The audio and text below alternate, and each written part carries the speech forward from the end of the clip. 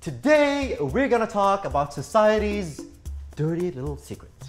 In fact, there's someone in your home right now contributing to it as I speak. Yep, you guessed it, we are talking about wastewater.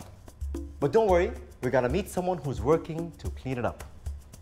Oh, and not by using tissue paper. We live in an age of unparalleled technological advancement, but innovation doesn't happen in a vacuum. I'm Wonho Chung, a comedian who's serious about understanding how our modern world works. Let's find out today as we discover the GE store.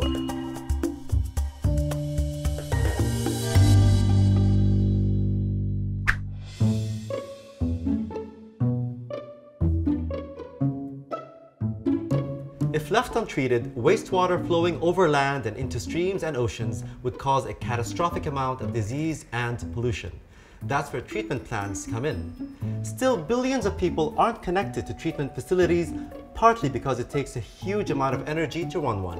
I'm here at the GE Eco-Imagination Center in Abu Dhabi talking about this very problem with my brother from another mother, the Jordanian, we look very much alike, Dr. Marwan Al-Rub. How are you today? Great. What are the challenges that we face in treating sewage water in this part of the world? This part of the world, as you know, is scarce in water. So when we talk about cleaning wastewater, this process is extremely energy intensive. But GE today has a lot of new technologies that can really reduce the amount of energy needed and at the same time maximize the outcome. So how does GE go about achieving that? Today, to do this, you have to go through multiple steps. Okay, step number one is you have to separate solid particles from the primary. So what's the step after that? You have to pump a lot of air, oxygen, into this primary. And this is where the new GE technology comes in. It's called Z-Long. It's basically using hollow fibers to inject the oxygen into the mix. So you have significantly better aeration. So you can inject it at a much lesser pressure. This is reducing the amount of energy by 4 times. So that's a significant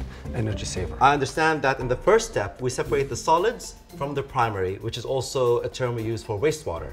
Right. And the second step, we use GE's technology called Z-Long to inject oxygen into the primary. Is that correct? Absolutely correct, Right. yes. And then the step after that is you take this and put it in special tanks. So you have more gas, meaning you have more energy available for you.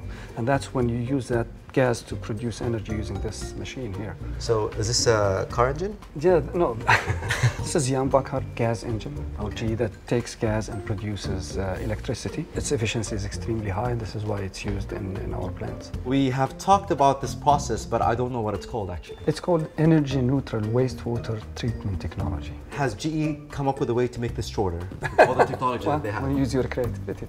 So I just have to summarize this whole exercise. Combining all of this, you know, extracting the various technologies from various GE businesses, what we call GE store. You can reduce the amount of energy needed for a plant like this by more than 50%. This is quite efficient. That's exactly what this is all about, is efficiency. Question, have I been your best student so far? You've been very smart. Really? Yeah. Did you hear that, guys? Yes. I'm pretty smart.